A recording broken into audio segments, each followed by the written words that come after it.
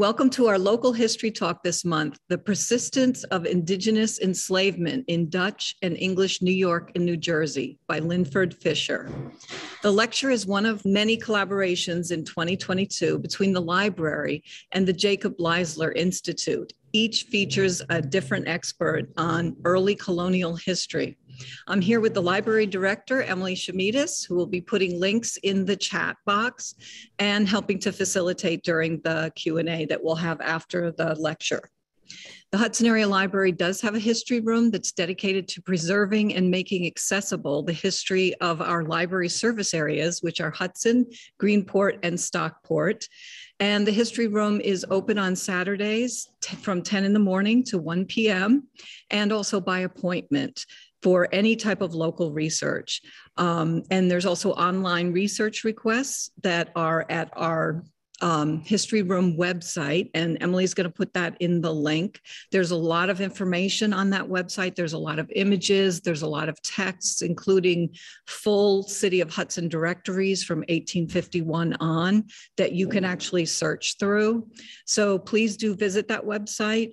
The research request, if you fill it out, it's a free service that we offer as a library. Each year, we do several programs with the Jacob Leisler Institute for the study of early New York history.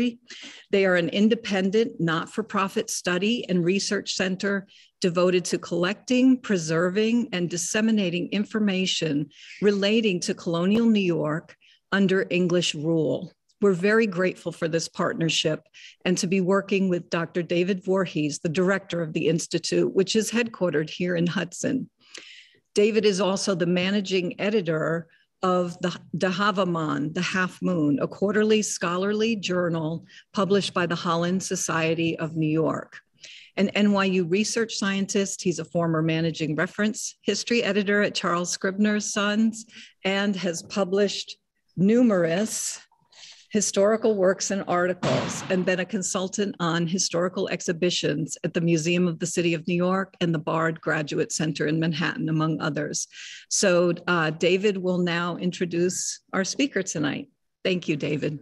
Okay. Thank you, Brenda. It is with deep gratitude to again be thanking the Hudson Area Library for hosting the Jacob Leisler Institute's lecture series. This series is made possible through the generous support of the Van Dyke Family Foundation and the Hudson River Bank and Trust Foundation. It is with pleasure that I introduce tonight's speaker, Linford Fisher. Dr. Fisher is an associate professor of history at Brown University and the principal investigator of the digital project, Stolen Relations, Recovering Stories of Indigenous Enslavement in the Americas. Stolen Relations is a community-centered, collaborative endeavor that seeks to broaden our understanding of the indigenous experiences of settler colonialism and its legacies through the lens of slavery and servitude. Dr. Fisher is the author of The Indian Great Awakening, Religion and the Shaping of Native Cultures in Early America, co-author of Decoding Roger Williams, the Lost Essay of Rhode Island's Founding Father, as well as author of numerous articles and essays on a diverse array of hot topics. He is currently finishing a book-length project on Native American enslavement in the English colonies of North America and the Caribbean, and later in the United States. Dr. Fisher, the screen is yours. Good evening, everyone. I'm assuming you can hear me unless you wave your hand frantically otherwise. It's really nice to see you via Zoom. I'm sorry we're not in person, but such is the way of the world at the moment. Thank you, David, for that warm and kind introduction, and to Brenda and Emily, too, for facilitating everything leading up to this event here as well. So as Dennis mentioned, and as some background in terms of my own academic and intellectual biography, I guess, I just want to highlight that I am working on two different projects that relate to this evening's talk. As Dennis mentioned, first of all, I'm working on this book project that has been 10 years in the making as these things go. Those of you who have labored in this way understand how slow it can be sometimes. that looks at enslavement of natives in English-speaking colonies over time, but also into the US as well. So the wider Caribbean, North America, but also the United States, up to the American Civil War. And then secondly, I'm the principal investigator of this really fascinating digital history project, Stolen Relations, recovering stories of Indigenous slavery in the Americas. And so I and a team at Brown University are working with 13 regional tribes in New England as we compile this database of individual natives caught up in enslavement over time. And the vision is hemispheric, although at the moment we're mostly focused on New England because of our collaborations. But we hope over time to sort of expand this. And even now in the database, we have instances of people from California, as well as the Caribbean, Central America, and so forth. Sadly, the project is not yet public, but we do have this experimental search that we're working with our tribal partners on to sort of understand how to present things in a sensitive and historically relevant way.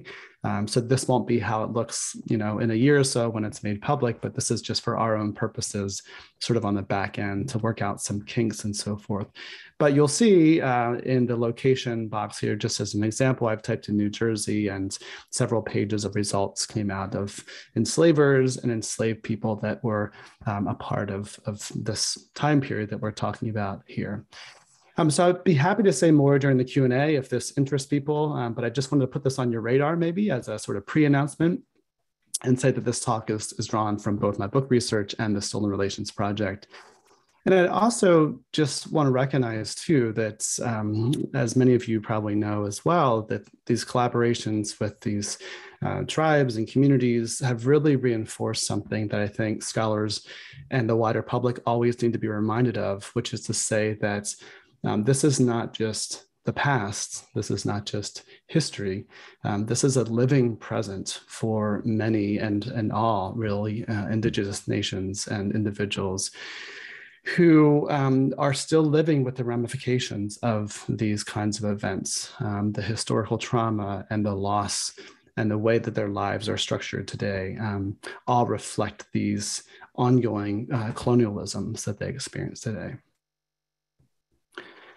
So in the brief time we have this evening, we want to make sure that several points come through loud and clear, just as sort of a summary in a way, relating to the larger history of enslavement in the Atlantic world, and specifically Indigenous enslavement, and then zooming down in more specifically to New Jersey and New York. And so first of all, to think about this in the bigger picture, Indigenous slavery, and this is something that I hope comes through in this talk, was much more prevalent than we've previously realized. And thinking hemispherically, scholars now estimate that between 2 and 5.5 million natives were enslaved in the Americas between 1492 and roughly 1880, compared with 10 to 12.5 million enslaved Africans that were brought over from Africa in the same time period. And so it started earlier than we might imagine. I'll look at 2 in a minute, and it lasts longer than we often realize as well. And of course, this is part of the history of New Jersey and New York, which I'll focus on in just a minute. Secondly, that these histories of Indigenous slavery and African slavery are interrelated in different kinds of ways.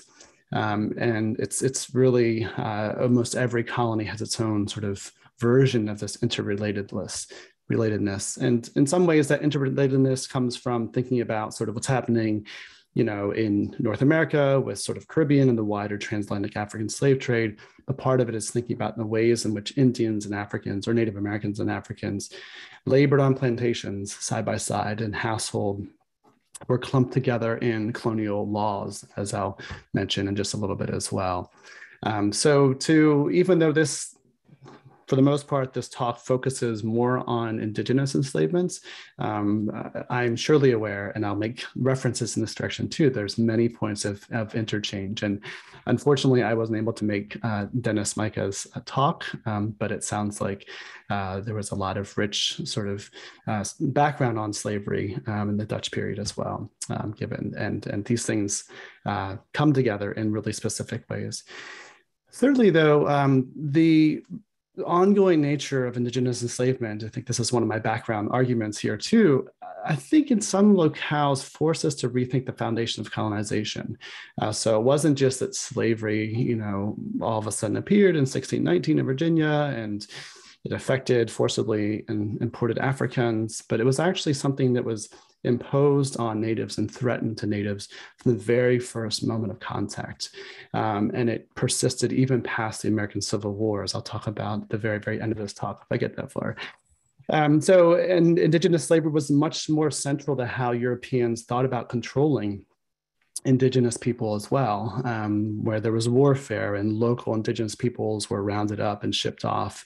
That was a part of clearing the land and allowing for colonial settlement, right? And that's slightly different than the way that Africans were used, because Africans, weren't Indigenous to this land, obviously. So enslaving natives does the dual work of providing labor and clearing the land. So there's this ideological sort of settler colonial component to this that I think is really important. Maybe not quite so prevalent in New York and New Jersey, but certainly in other parts of the continent. So with that, I want to just touch briefly on the Indigenous background to enslavement. This is something that always comes up when I give talks, different places. People always say, well, didn't Native Americans enslave each other as well? And so I just want to sort of preemptively, maybe in a way, talk about this for a second. It certainly is the case that Indigenous people fought each other, they captured each other, and they coerced the bodily labor of other people and tribes prior to the coming of Europeans. There's evidence from different amazing sites around North America, Central America and South America, evidence of coerced labor to produce some of the pretty amazing architectural feats in the region, whether it's at Chaco Canyon here, or in Cahokia, which is just an artist rendering here of the mound, the central mounds, and the surrounding sort of villages and towns. There's a way in which we could say, yes, that seems to be the case, but there's sort of a deeper debate here as well, which is how do we define captivity that happens between different native tribes and entities? So the field has sort of talked about this in terms of capture and replacement, so that these mourning wars, like those undertaken by the Haudenosaunee or the Iroquois, the Six Nations, scholars have pointed to the fact that captive taking in those contexts was more to replace family members that had been lost. But other scholars have also argued that indeed there was more coercion in those captivity and replacement kinds of practices that might have mirrored something more like chattel slavery, in that the individual autonomy of people was completely coerced and controlled by essentially the masters. So more interesting to me, I think, rather than sort of try to solve these debates of whether or not Native Americans did or didn't practice slavery, as we might refer to it, more interesting to me is this question of how does the arrival of Europeans change these practices? And I think that is really the most relevant question in a way, because it's undeniable that there's a fundamental reorientation about the practice of taking captives or of enslaving people in terms of specifically turning them into sort of like capitalist and industrial pursuits, and doing it on a much, much larger scale, and thinking about lifelongness and heritability and things that might have not factored in quite so commonly. And then you introduce idea of only certain races of people and classes of people should be enslaved. And I think that the situation looks much different by 1700, 1800, whatever. So with that in mind, I want to just give a very brief history, and I promise we'll get to New York, New Jersey in a minute. Give a very brief history just to think about where slavery emerges from on the European side in the early modern period. And I like to think of it as emerging in three different phases in a way. So the first, pre-1492, this captivity and slavery of various sorts that are common in the Mediterranean world, sometimes emanating out of the Black Sea, that scholars have written about in North Africa, drawing in different geographies in the surrounding Mediterranean basin. Very common in different kinds of ways, also persists up into the 16th, 17th century in different kinds of ways as well. So nothing super unique about it, but it does sort of affect a variety of different kinds of peoples, even as there are some people groups sometimes that are more targeted than others. But a second phase is introduced in the early 1400s and mid 1400s, when Europeans, especially the Portuguese, began enslaving West Africans in larger numbers, and specifically taking voyages down the African coast to conduct this kind of trade and enslavement. And initially, these enslaved Africans, yes, were shipped to different parts of Europe, but also used to work plantations and what we call the near Atlantic islands, so the Canaries, the Azores, Cape Verde Islands, and so forth. And so by by 1492, tens of thousands of enslaved Africans had been transshipped to different parts of Europe and parts of the near Atlantic here. So then the third phase really is in 1492, and this is the most relevant to the talk today. Again, thinking big picture here for a moment, a new era of slavery was inaugurated, namely Native American enslavements. So of course, Columbus and his 3 ships land on Guanahani, which is now San Salvador in the Bahamas. And from that very first voyage, began to see Native Americans through the lens of African slavery and African enslavement practices. Columbus had been down the west coast of Africa. He saw this early African slave trade and envisioned something similar for what he thought really actually were Asians, but anyway, he called them Indians, and wanted to routinely and regularly ship back these Indians, as he called them, to Europe to finance the colonization of these areas. This was actually turned down by the Queen and the King and Queen, but it didn't prevent him from shipping back hundreds of enslaved natives, of native captives for sale as slaves during his voyages to the Americas. And so this inaugurates, and as I say here, Columbus, I think, can rightfully be called the first Indian enslaver, right? So he proposes this as a commercial enterprise. And this leads to, as we know, right, the Black legend is strong in a way. We know that the Spanish and the Portuguese, through their enslavement practices, through working indigenous peoples in the mines, which is what is pictured here in this picture in the bottom right, led to the decimation of the population of the Caribbean largely, but also portions of Central America and South America as well, right? And the population of Hispaniola today, not today, but back then was reduced from 3 million to about 11,000 indigenous people just within, several decades. So, but then in the 16th century, there's perhaps 1 million or more Africans and Indians that have been enslaved in the Americas. And on this point of indigenous slavery, scholars have begun, again, keeping this bigger picture in mind just for a moment, have begun to try to understand these centers of major Indian slave trading or indigenous slave trading in the Americas over time. So these don't happen all at once, but there's different empires involved. The French are involved, the Dutch are involved, Spanish, English as well, in ways that in some moments parallel what's happening in Africa. And there's much more that I could say about this, but just to place on your radar that even if we're talking about New Jersey and New York, there's this much wider world, a hemispheric world of Native American slave raiding, of slave trading, of and across the hemisphere. So I say all this just to remind us that Spain and Portugal had a full century of French and Dutch really come to the scene.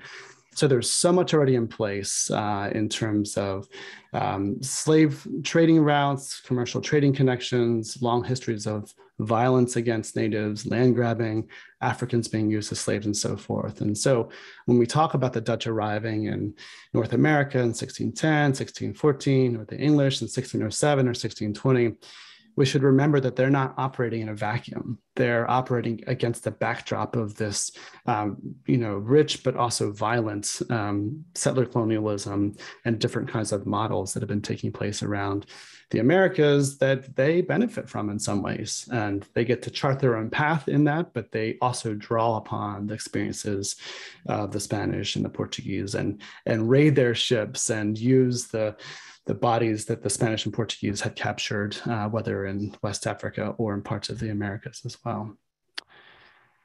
So turning then to English slavery, again, thinking more broadly before zooming in on New Jersey and New York, when we think about the English arriving, they're not strangers to slavery.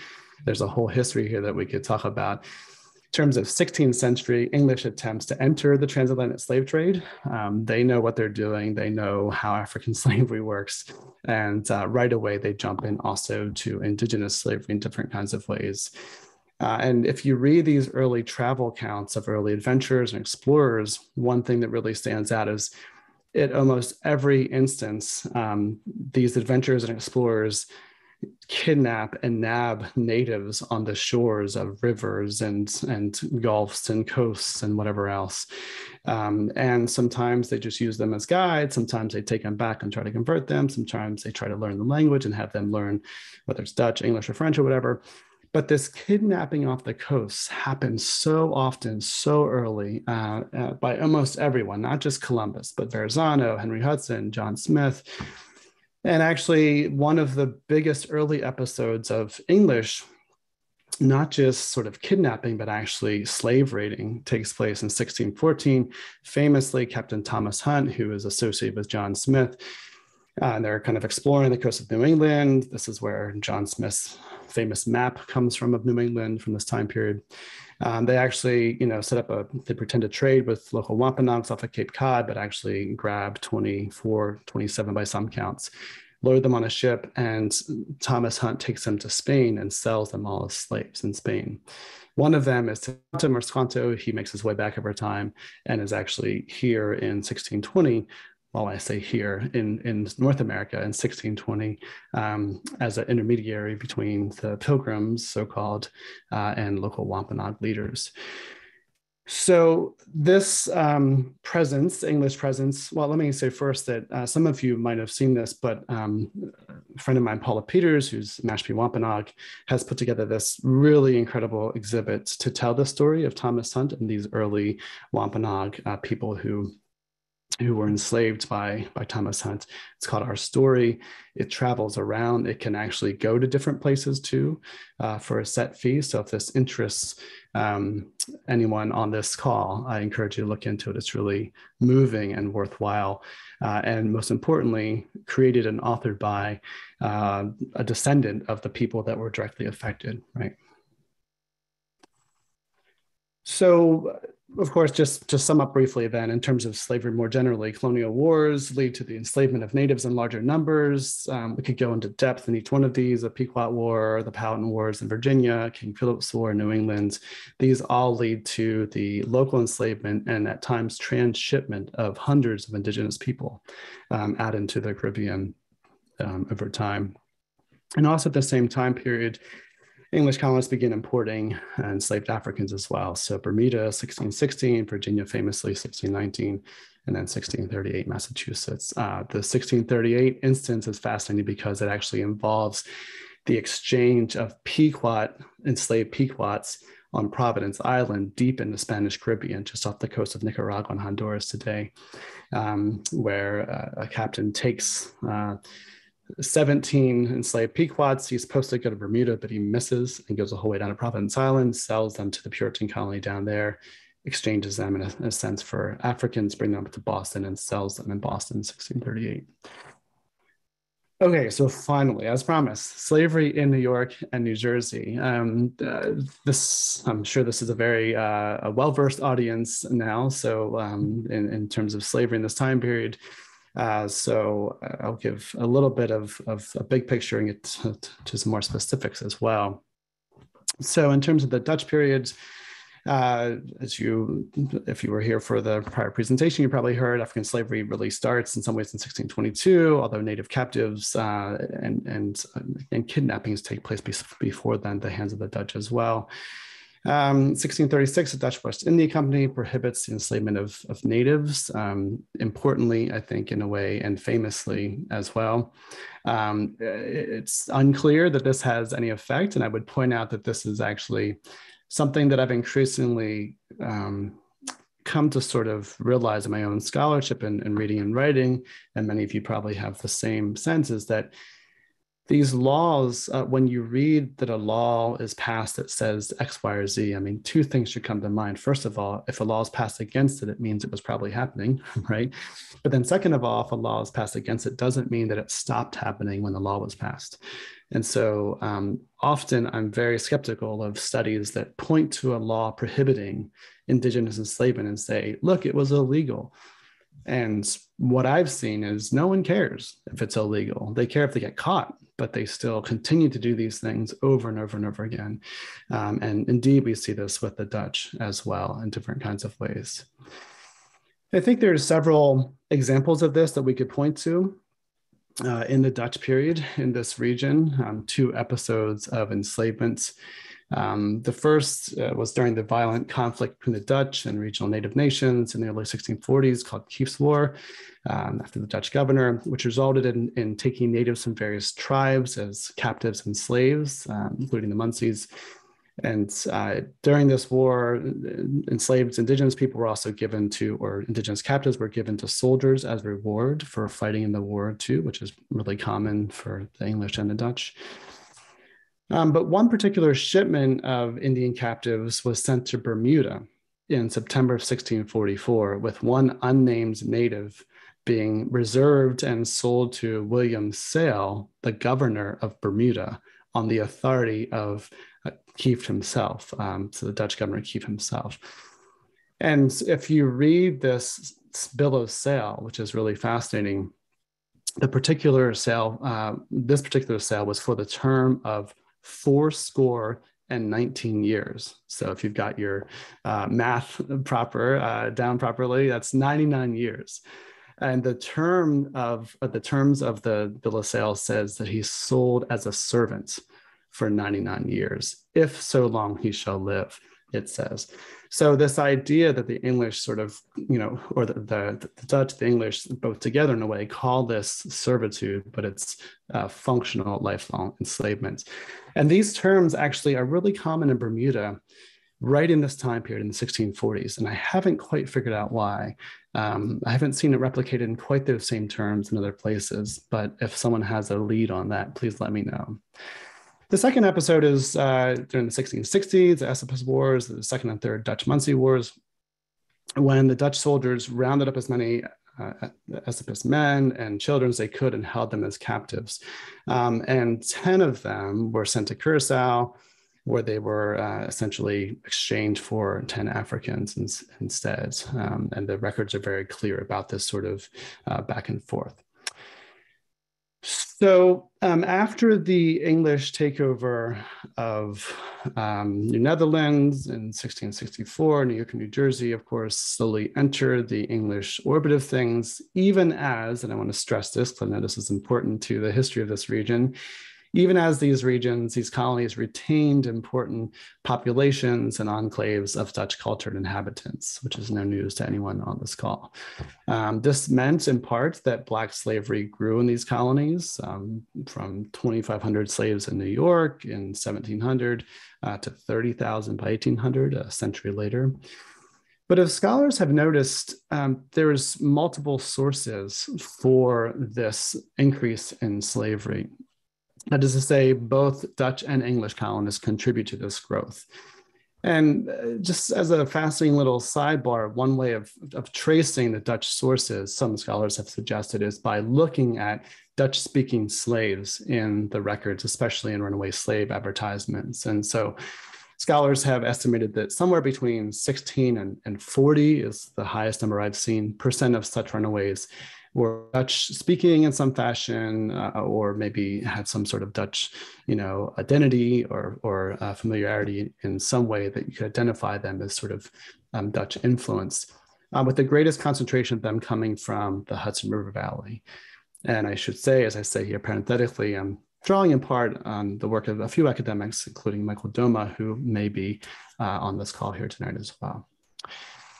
But it's important to note that there are actually examples of Dutch-speaking Indigenous slaves in these runaway ads too, which I find immensely fascinating. So one of them, is just one example, is that of an Indian girl named Grace, who ran away from a New York merchant named Nicholas Germain in 1707. And the advertisement notes that she speaks English, Dutch, and French at 17 years old. Very, very impressive.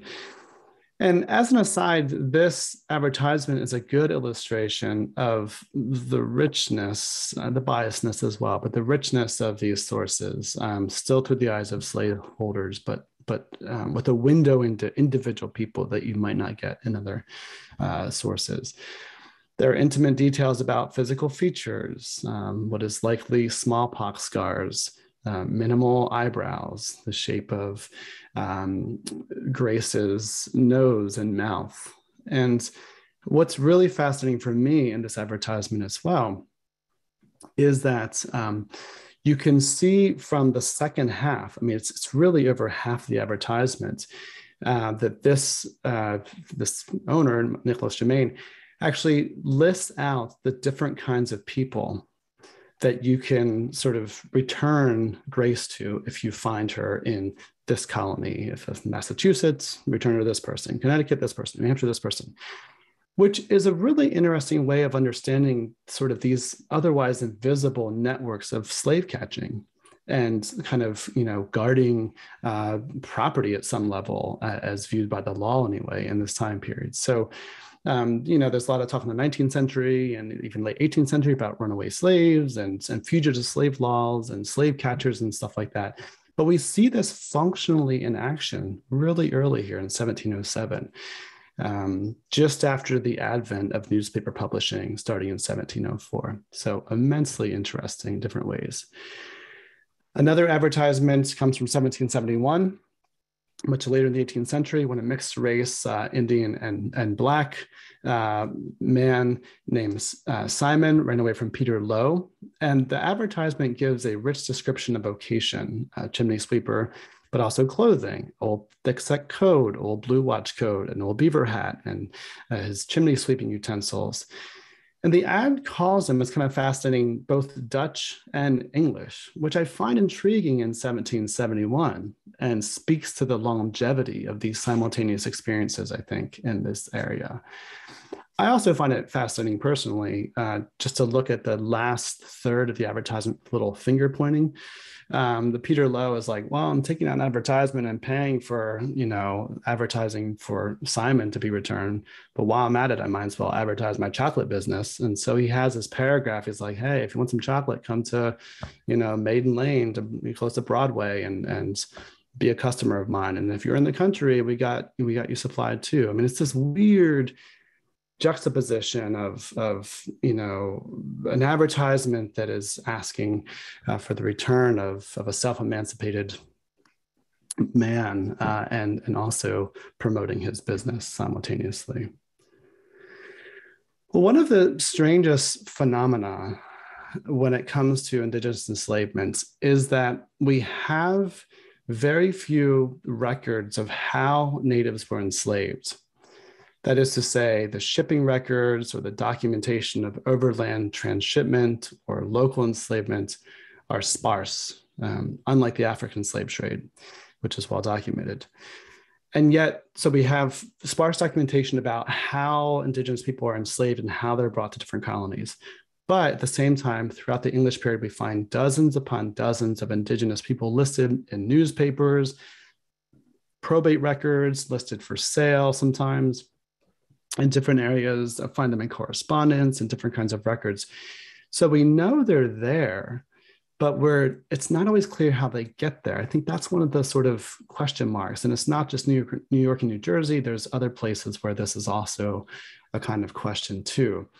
And so I just wanted to think with you for a moment about this, because this is something I've been thinking a lot about in different areas. So there's several trends if you look not only at New York and New Jersey, but also the English colonies more generally. You see certain trends that really stand out just so very, very quickly. The first, that there's privateering networks in the Caribbean, as I sort of hinted at before, where English ships go down and they essentially take over, privateers take over, they commandeer Spanish and Portuguese and sometimes Dutch ships as well, take whoever is enslaved on the ship and bring them back to a port and sell them as slaves, right? So this semi-legal privateering network, usually done during times of war, but also other times as well, leads to a slow trickle of enslaved Native Americans and Africans in all parts of the English Empire, including New York and New Jersey. The second one is enslavement through warfare. Just war theory was really a large part of justifying this. There aren't the same kinds of wars necessarily against natives in New York and New Jersey, but New York and New Jersey benefit from the flow of captives from Virginia, from the Carolinas, from New England, for example, into New York and New Jersey as well. The third is there's large-scale Indian slave trades, which I hinted at earlier with that map. Within the English Empire, there's two main ones, the Carolinas between 1680 and 1720, between 25 and 51,000 natives were enslaved. Mosquito Shore, what's now Nicaragua and Honduras. The Mosquito Indians were at the head of a vast slave raiding sort of indigenous empire that fed the English colonies with enslaved indigenous people for over 100 years in the 17th and 18th century as well. And so if you think about like the map, this map should have more lines going everywhere, but indigenous people are being slave raided and captured in different parts of the English Empire, the Caribbean, and then being brought up to New York, New Jersey, Boston, Massachusetts, whatever, Pennsylvania, and other places as well. So this idea of larger scale Indian slave trades within the English Empire as supplying these colonies is something that I think scholars haven't talked enough about, but it's certainly something that I'm trying to make clear in my book. Scholars talk a lot about the Carolina Indian slave trade, but not so much the Mosquito Shore. The fourth one here, judicial enslavement. This covers a whole range of ways in which the law was leveraged to keep people in unfree situations, especially indigenous people. So to be enslaved as a result of committing crime, as a punishment. Lots of examples of this. To pay off a debt, that's pretty common as well, or court-ordered indenture as a way of taking away indigenous children from their families, very, very common in certain places. The fifth one is bounties during wartime. This was true in every war up through the American Revolution, that governments would place a bounty on either the scalps or else the alive bodies of indigenous people. And often those captives, if they were brought in alive anyway, were sold off or sold out of the country or given as sort of war bounty in a way over time as well. There are hints in the records of all of this, and I just want to linger on this for a little bit just to kind of illustrate how enslaved indigenous people might have come to New York and New Jersey. And one consistent source that I've found over a variety of records is the ongoing sporadic importation of enslaved Indian men and women into New York and New Jersey over time, and other places as well. So most of these sporadic importations follow other kinds of merchant networks. So merchants who are out in the Caribbean doing other kinds of trade might purchase or steal, pilfer enslaved indigenous people, or indigenous people stuff them into their hold with other kinds of cargo, come to New York, come to wherever, Boston, Charleston, and sell them along with the other merchandise that they had in their ship. So it's just one example of this. In the 1670s, the New York legislature noted that there was a small slave trade into New York and from the Spanish Caribbean, from Mexico and other foreign parts, as they say. So in response, on April 20th in 1680, the New York legislature passed a law that essentially outlawed all future enslavement of Indians. And they gave a grace period of 6 months for masters and owners to return enslaved Indians or send them out of the colony. But after 6 months, all enslaved indigenous people were supposed to be free. Well, as I hinted at before, that doesn't always happen quite so easily. But the law is very clear, right? Resolved that Indians here, it's supposed to say, have always been and are free and not slave nor forced to be servants. But then just a few months later in the records, we have James Barr, who imports and offloads and sells 13 Indians in New York City, that he had seemingly pilfered, stolen, or purchased from the Spanish Caribbean. They all have Spanish-sounding names, which is why I say that. And in fact, James Barr gives one to his wife, one enslaved Indian to his wife, and gives one enslaved Indigenous person to his mother-in-law as well. There's also other kinds of hints from the records of other origins as well. So when you see Spanish, sometimes French Indigenous people in these self-emancipated or runaway slave ads, you have a good sense that there's transshipment and movement, forced movement of people taking place in this time period. There's other hints too of mechanisms of enslavement in different ways.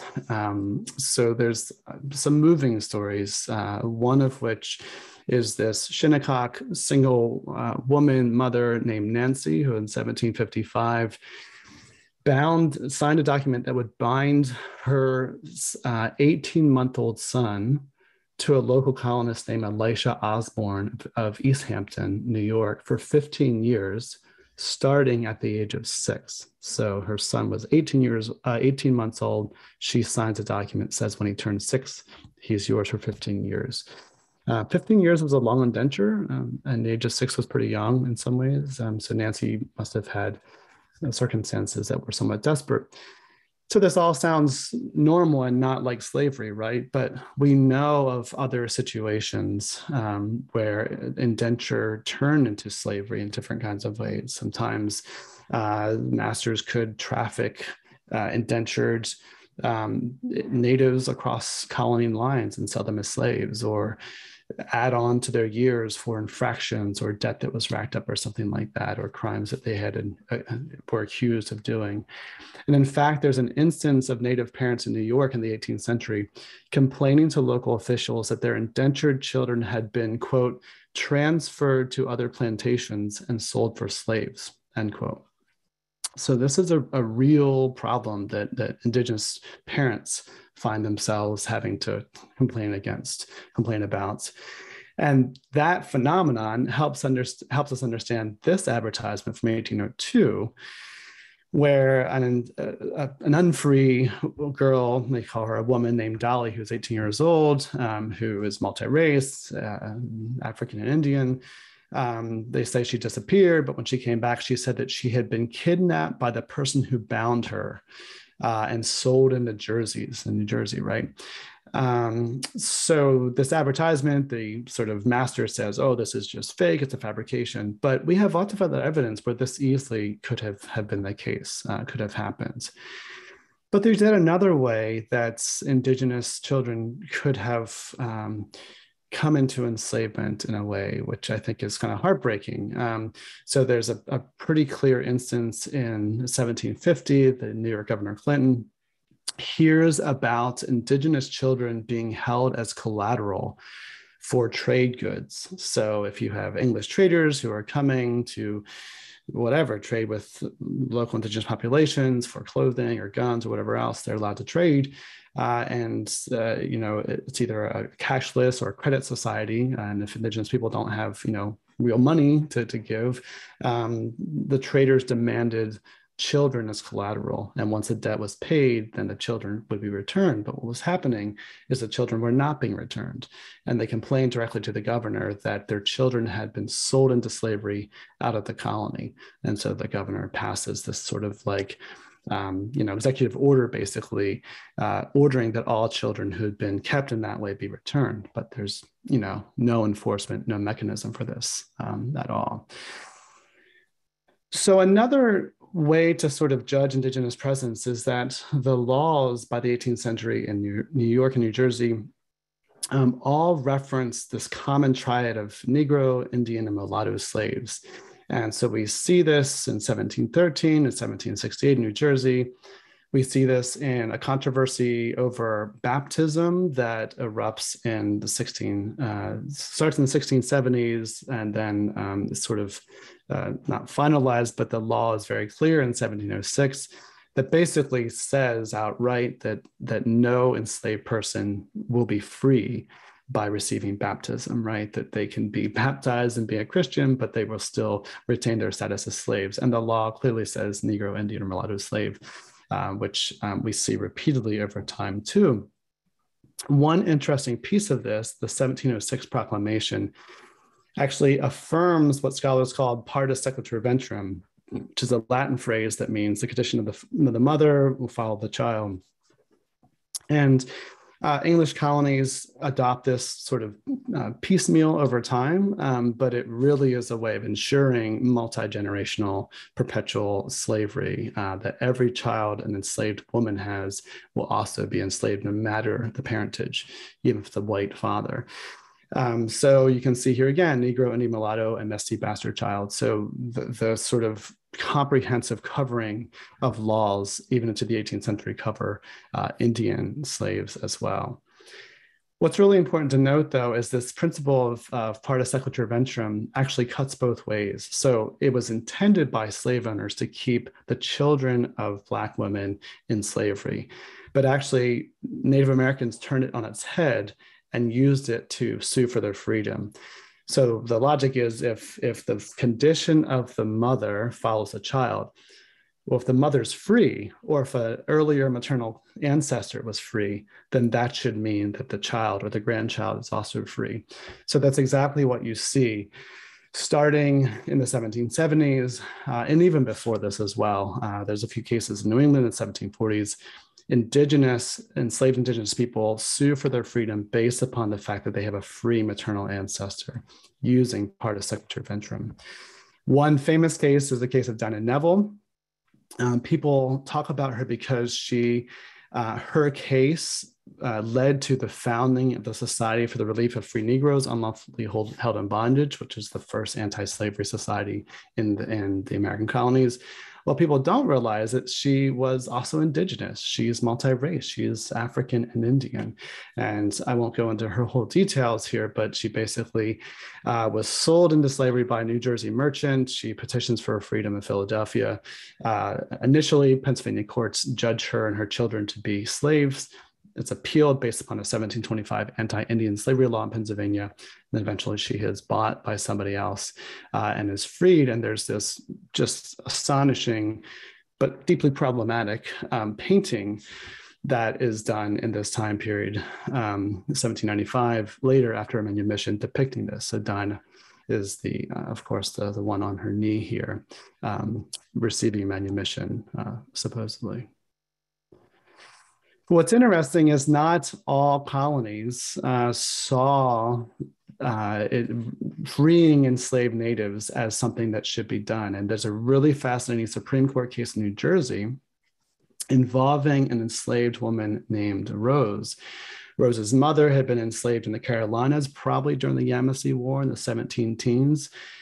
She was enslaved. She bore Rose in 1740, who was also enslaved following partus sequitur ventrum, right? Rose sued for her freedom in the 1790s, 55 years later. But the New York Supreme Court denied her freedom. And the question is, why is that? And in the ruling, they said that natives had always been considered legitimate slaves in the colony of New Jersey. And as proof, they cited these laws that I referenced earlier that reference Negro, Indian, and mulatto slaves as a way of saying it was accepted practice throughout the colonial period to enslave natives. So this entire case hinged in the fact that slavery laws had included the term Indian and therefore gave implicit legal status to Indian slavery. And eventually, of course, New York and New Jersey file or pass these gradual emancipation acts following New England colonies and other regional mid-Atlantic colonies as well. 1799, New York, 1804, New Jersey. New York doesn't abolish actual slavery until 1827. These gradual emancipation laws keep those who are enslaved in slavery, but have basically a prohibition against additional enslavement. So people who were born who would otherwise be enslaved after these dates are no longer enslaved. But it leads to a very slow and painful ending of slavery in the North in different kinds of ways. And just stepping back to taking the bigger picture for a moment, to think about how this all plays out over time. You have these gradual emancipation acts. But westward colonization by the United States after the American Civil War, and especially after the Louisiana Purchase and the Mexican-American War, reignites this question of indigenous slavery and unfreedom in New Mexico, Utah, and California. And there's only a few scholars really working on indigenous slavery in this region, but it's a fascinating field of research because enslavement and sort of unfreedom takes on different kinds of form in terms of debt peonage and other sorts of forms that might not be equivalent with chattel slavery, but nonetheless, the functionality or the sort of way it ruled natives' lives was functionally equal. So the transatlantic slave trade ends in 1807, 1808. And the British colonies in the Caribbean, of course, outside of the United States, which is no longer colonies at this point, slavery itself ends, but it takes the American Civil War and the 13th Amendment to end Black slavery, but notably does not actually extend to indigenous unfreedom. And so it takes a separate act by Congress in 1867 to outlaw the peonage and unfreedom of indigenous people in New Mexico and all other American colonies and territories. So there's a long shadow of these kinds of trends of indigenous enslavements, of the effects on Native American families. And so I could talk much more about that, but I know I've gone on long enough, and hopefully at minimum, I've given a little bit of food for thought about how the history of indigenous enslavement might be sort of understood in these areas, but also within the larger context of the hemisphere of North America and of the English colonies in particular. So I look forward to our conversation, and thank you very much for listening. Great. Thank you so much. This was really wonderful. A lot of new information. So the first question is, in New York, is there evidence of people from Ireland, Scotland, and Wales participating as enslavers? And then there's a second question. How did, in that same box, how did women in New York support enslavement? Mm-hmm. Mm-hmm. Yeah, thank you. Really good questions. So I'm just trying to think of direct examples where in the records, especially in the ones that I've looked at, which is largely sort of newspaper and then sort of official colonial documentation evidence, where people's ethnicity are called out in quite the same way. One of the examples of one of the runaway slave ads or self-emancipated ads that I remember seeing, one indigenous person was the descendant of an African woman and an Irish man. But that doesn't really answer the question necessarily. So I'm afraid I'm not really sure how to answer that. But someone on this call might be able to answer that more precisely, perhaps. Women in New York, I think, I don't know there's anything different about New York necessarily than other places. There's a lot that could be said, but there's not a lot of evidence that women as a class, at least not in these earlier periods, were somehow more anti-slavery than men. You do have, maybe some exceptions, some examples, but women are gifted enslaved people who they hold for life at times.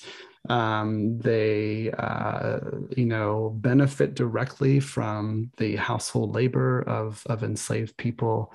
And so there, I think, more than sort of gender divides, and this is more anecdotal than sort of a comprehensive study. I think you have cultural differences in terms of whether it's religious or other kinds of pockets of the population that feel differently about slavery.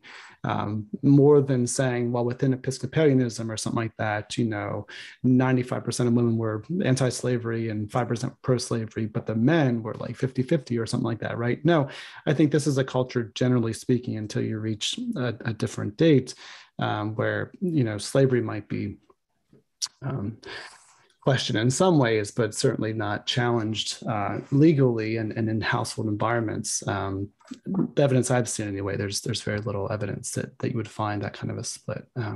But again, this is more anecdotal than comprehensive. Thank you. And Dennis Micah is with us tonight, and he is asking, where did the West India Company prohibit indigenous enslavement in 1636 Brazil? Oh, you'd have to, now you're sending me back to my footnotes. I'm going to have to get back to you on that, Dennis. It's a very, very good question. It's buried in my book manuscript somewhere, so I don't have that on my tongue. Could I respond to that a little bit? I've just never Please. seen that. It's an interesting, I'd be curious, to know more about that, because right at 1636, the West India Company is beginning its importation of slaves into Brazil. Yeah. They're not really doing much of anything in New Netherland. They're talking about it, but they're not really doing much. And so that's why I'd be curious to see if they want to prohibit indigenous slaves, because that they want to improve their market for the slaves that they're importing from Africa. So I was just really curious about that. Well, and so I think, what do you think? So it's a really good question. My own hunch, and again, I'd have to go back and take a second look. My own hunch that there's a deep pragmatism to some of these prohibitions, right? So that let's say that it is motivated by not just Brazil, but I would sort of widen that maybe to activity, on the northern rim of South America more generally, or the Caribbean or something. There may well be specific instances that cause this to be a proclamation, even though it's centered in one locale, that they sort of realize that this might be better policy more generally. But that also might explain why it's not followed so much in New York, for example, if there's a different kind of a context that is actually prompting this. But what I find about indigenous slavery more generally is it's really circumstantial. When it benefits local officials and when it benefits the empire, most of the time nobody has a problem with it. One example of this in the English Empire is in 1741. There's a prohibition against indigenous slavery in Jamaica. And when you start to dig deeper, what you find is that it's emanating out of the Mosquito Shore. The Mosquito Indians are slave raiding indigenous peoples that the English want to retain as allies during a war with Spain, essentially. And so this law is passed saying no indigenous slavery. Why? Not because, the empire thinks that like indigenous people should be free necessarily, but because it's disrupting relations with indigenous peoples. And so I think that's my hunch in this instance, but I appreciate the question, and it's going to send me back to take a second look at the context here. Right. We all have to memorize our footnotes, right? Right. I wish. Anyway, thank you. Yeah, thank you. And Alice King comments, I'm interested in how the examples of New York and New Jersey affect our understanding of the binary of freedom and slavery. So many of the stories you've told this evening, especially from the 17th century, are murky at the edges. In your wider projects, how have you wrestled with the spectrum of captivity on display in the Americas without downplaying the severity and trauma of individual indigenous people's experiences? Wow. Yeah, fantastic question. Thank you so much. One of the things that I've been trying to wrestle with this book, which is fully drafted but not out yet, of course, is what do we learn about the nature of slavery writ large in the English Empire? And I would say the Americas more generally, by looking at the particularities of indigenous enslavement. And so in some cases, yes, there's a murkiness there. That's partly because of the illegality or the sort of semi-legality of these kinds of practices in certain areas.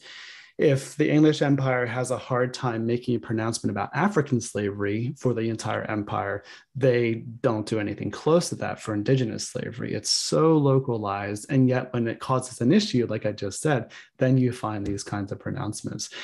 And so what I hope comes out of this and looking at indigenous slavery, I guess two things. First of all, I think it does complicate the binary, but I don't think that destabilizes the idea of enslavement or minimizes the trauma that it caused indigenous people. And here is maybe part two of the reason why.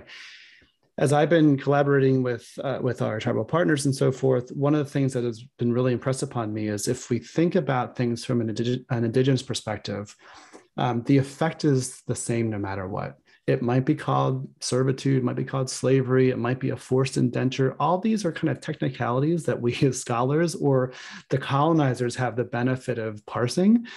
But from the perspective of Indigenous communities, it's a loss. It's a stealing. And that's why our project is called Stolen Relations, because it's actually not about labor, right? From an Indigenous perspective, like it's about loss. And so one of the things that might help us is to think about what it means to have people who are here first experience slavery that leads to loss, that leads to community destabilization, that leads to land loss, that leads to kind of political kind of destabilization, and ultimately a loss of sovereignty.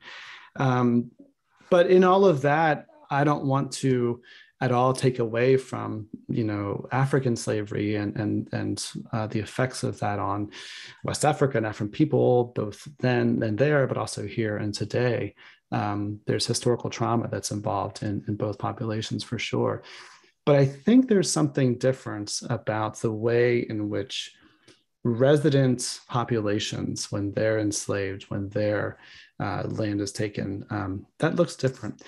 On the spectrum of slavery or spectrum of unfreedom question, I'm still wrestling with this too. I increasingly, I go through phases. Sometimes I like that phrase and I think that we should be nuanced. And other times I think that we're just kind of playing with words and, and that we should just sort of not believe the sources when they say, oh, this person was just a servant, right? Because we know that they're playing with language at times too and not being fully honest, just like the Bermuda example, a servant for 99 years, right?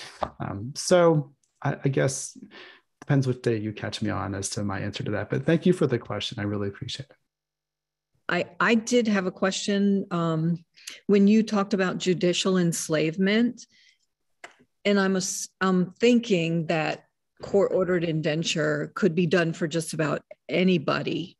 So was it handled differently for Indigenous people and also Black people than it would be if a white person was being punished? They might be given like 7 years and the other person might. So I just wondered if it was different. Yeah, I think that it's a really good point. And one of the dangers of focusing only on one component of these things, whether it's indentures or judicial enslavement or judicial sort of kinds of punishments in general, is to inadvertently communicate that there was something wholly unique. But I do think that there is something different that you see in the records. So there's one example I'm thinking of where an enslaved Native American and a white servant were both caught committing the same crime, essentially. And the white servant got like 2 years of slavery, and the other person gets an indeterminate amount of slavery and disappears from the record entirely, right?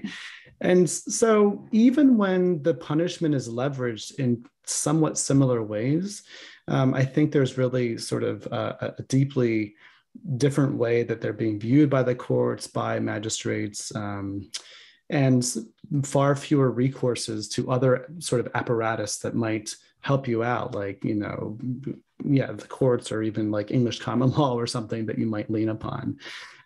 So yes, other people were indentured, other people were, you know, court ordered to be this or that, were punished in different ways. But the slippage is always in sort of what happens after that sort of, you know, bill of indenture is signed or the punishment is meted out. And I find that really dangerous and fascinating, that there are these gaps in which people disappear in terms of the record. So yeah, thank you for that. Yeah. And I see Dennis has his hand up again, but before, there's a very particular question here that I think you can answer pretty quickly. Did the Council of 12 Men of New Amsterdam have any opposition to Keith's War on grounds of Indigenous enslavement? Maybe that's not so easy to answer. Yeah, I'm just trying to think about what I've read in those records, and I confess I can't think of anything specifically on that. What I do know is that the I'm trying to, and Keith's War was the same way, but there was, in both Keith's and the SFS wars, there were petitions by regional natives to free the captives. And so it does become a point of tension. Whether that was in opposition to Keith's War precisely on that grounds, I don't know, but there is a lingering sense of, again, this practical problem of really upsetting people that you're supposed to be trading with and allying with in some ways. And so you have two options: either you completely, subdue them and dominate them, or you try to make peace in some way. And indeed, in both instances, captives were given back as a way of placating, but some were also sold off as well. Okay, thank you. So Dennis, did you want to?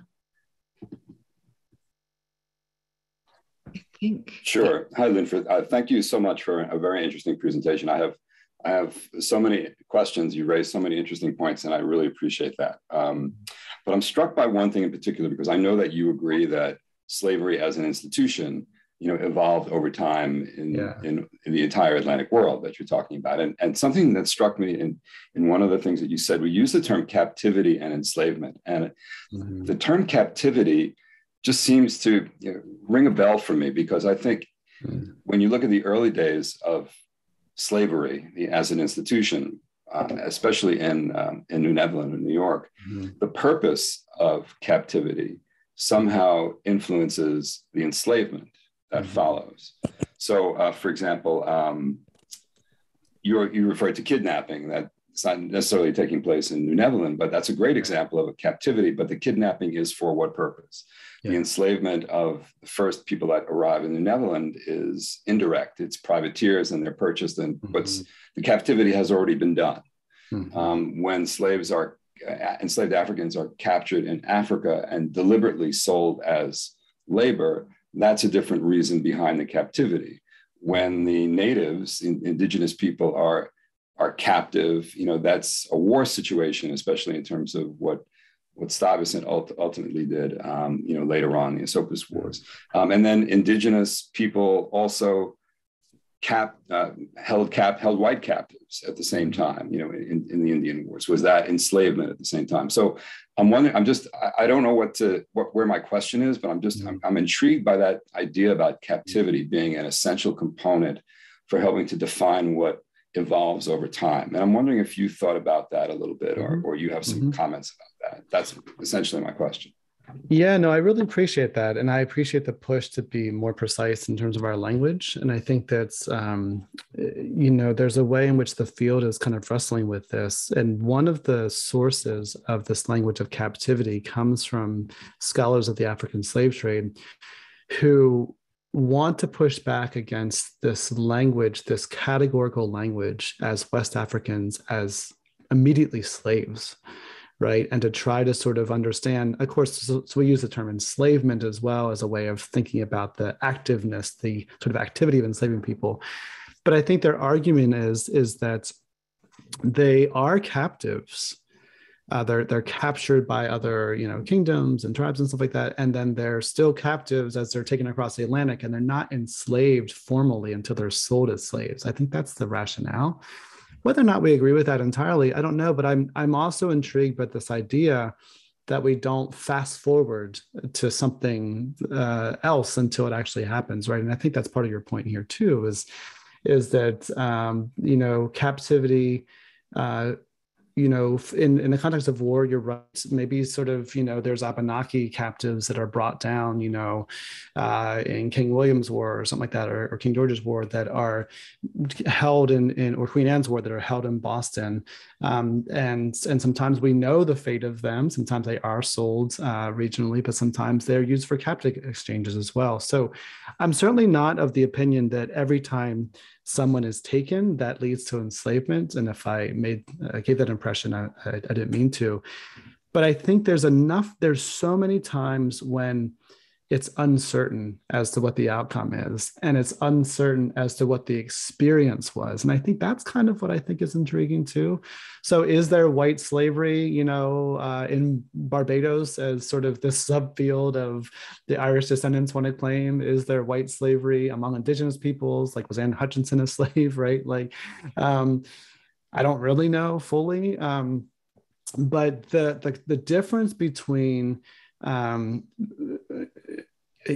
just think there's different layers of experience too. So without getting too much into sort of the white captivity among Native Americans, you know, you probably have read this, that so many times they had a hard time getting Indian children or white children back from indigenous communities, right? Because they sort of really enjoyed their lives and whatever else. And that sort of fundamental experience of, yes, being in a different culture and everything else, but not also working on the plantation, I think makes me nervous about sort of like comparing these two things as well. But then again, if it's, you know, people being held against their freedom, then I think we're talking about parallel experiences at some level too. So basically, I'm talking in circles, maybe with you, to think about the complexity and difficulty of these things. I guess the final thing I'll say is I also am nervous about letting these early adventurers off too easily.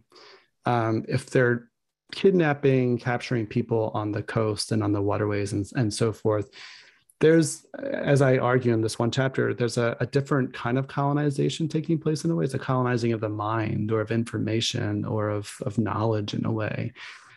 So is that slavery? I mean, probably not if they, you know, had some sort of bodily autonomy, but I think we need to talk about this different than just like, oh, you know, they kind of temporarily kidnap them. That feels wrong too. So there's a settler colonial violence being done that I think our language doesn't always capture, if that makes sense. So, but terrific question. I really appreciate that push. And clearly I'm still thinking about this too. So I appreciate that. Thank you both. It's a big subject. Jan Trachtman said during then French and Indian wars were captured Indians given to soldiers as slaves during the French and Indian wars.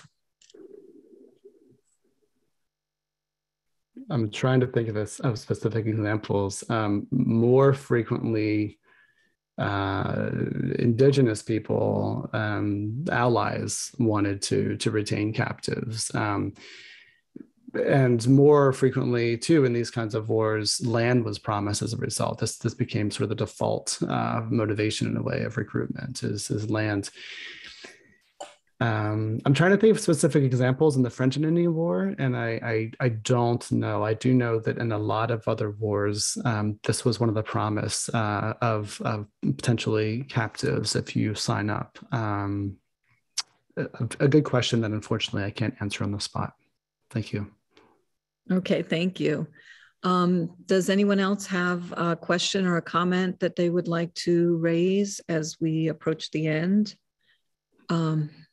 I just want to say with this program and the other ones that came before it, it really does open up so much. And I appreciate your last discussion with Dennis, because it's a lot to think about, not lessening anybody's trauma and the experience that they went through and I want to say evil, because that's what it was that people had, but also to try to understand how did this may not be where you're going, but how did this whole institution come to be with all of these rules and regulations that people then accepted as being true?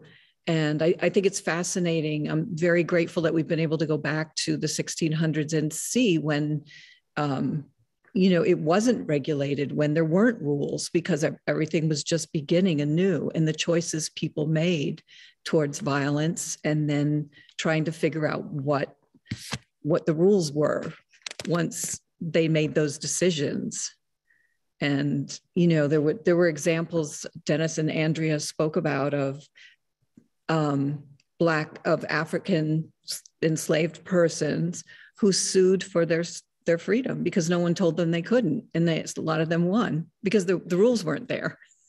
And then once people figured out what was going on, they put the rules in. I mean, it's sad, and also it's interesting. So, David, did you want to speak before we close? The only comment I have, only because this is a totally new topic to me, is that by circumstance today and going through our documents, we discovered Indian slaves within the Leisler family. And I had never, ever noticed these documents before. So other than the fact that we came upon these documents today, I can have no comment because I've not thoroughly studied them. But if you're interested, I will forward that information to you. It's added a whole new element in what I've been thinking. That's amazing. I'm astonished. I mean, I'm not surprised at the one at some level, and I'm also intrigued by that. If you have references or scans or something, I'd be really interested to see. Oh, definitely, I can send you that. The other comment, of course, is that slavery in the other way. Of course, Leisler's captivity by Barbary pirates and with his family, and the redemption process that went on, and the whole slave trade that went on in the North African world of Europeans. Mm-hmm. And I think that's something that needs to be considered as well when we're talking about this. Yeah. And in a way, that's why I started with that Mediterranean kind of phase of things, which didn't all of a sudden disappear, as you say. I mean, the 17th century is sort of the peak of this. There's, all these publications, these narratives of Ottoman enslavement and so forth that I think is super fascinating and gets back to Dennis's question, I guess, in a way of, and somebody else had a similar question: how do we compare these different kinds of captivities and enslavements? And the one thing that I think that comes out of the African slave trade and the sort of African slavery literature is trying to think about the racialization of such experiences, right? And so does it mean something different when you sort of systematically target a certain group of people as the only people who can be enslaved in certain ways? And I would argue that's the case for the colonies, especially. No white person is subjected to permanent multiple generation slavery, from what I can tell. That's reserved for people of color. That's Africans and Indians, right? And it might operate slightly different in the Mediterranean, but my sense is there's probably sort of differentiation between those kinds of strictures as well. Thanks for having me. It was really nice to see everyone on Zoom. Sorry if I went too long. Thanks for the great questions. It really pushed me in good ways. So thank you so much for being here and for taking time to listen and to engage. And thank you so much. I really appreciate. This was a great talk. Thank you. Thank you everyone who came. Thank you. Take care, everyone.